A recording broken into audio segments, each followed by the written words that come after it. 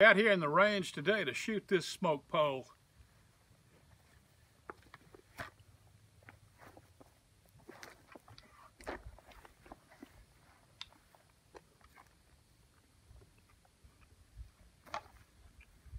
This is the kind of rifle that our forefathers used in 1776 to fight the British.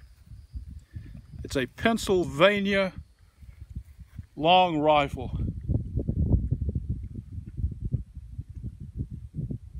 It's built after the Lancaster tradition, the golden age of Pennsylvania rifles.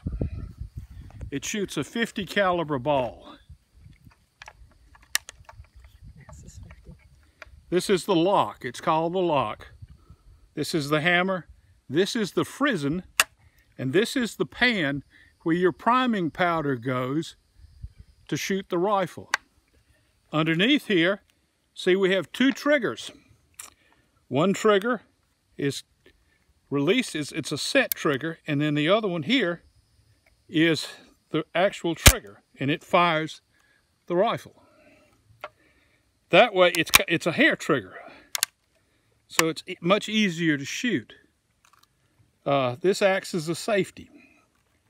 This is another safety feature too. It goes on the frizzen, so that when the rifle is carried normally at half cock,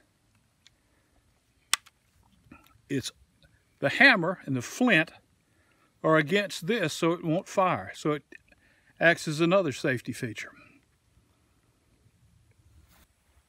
All right, we pour our thimble of powder down the barrel. Tap it to make sure it's seated well. Then we take our speed loader. Remembering what pocket it's in helps. We bring this up, get out our quick starter.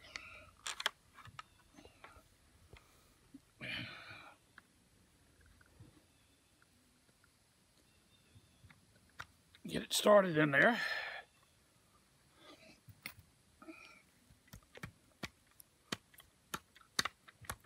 Push it down.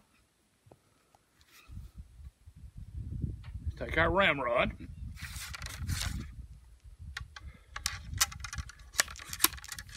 Ram the ball all the way down.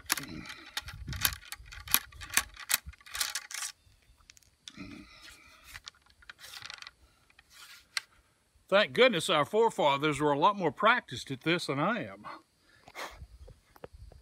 Prime the pan with the frizzen up. Close the pan.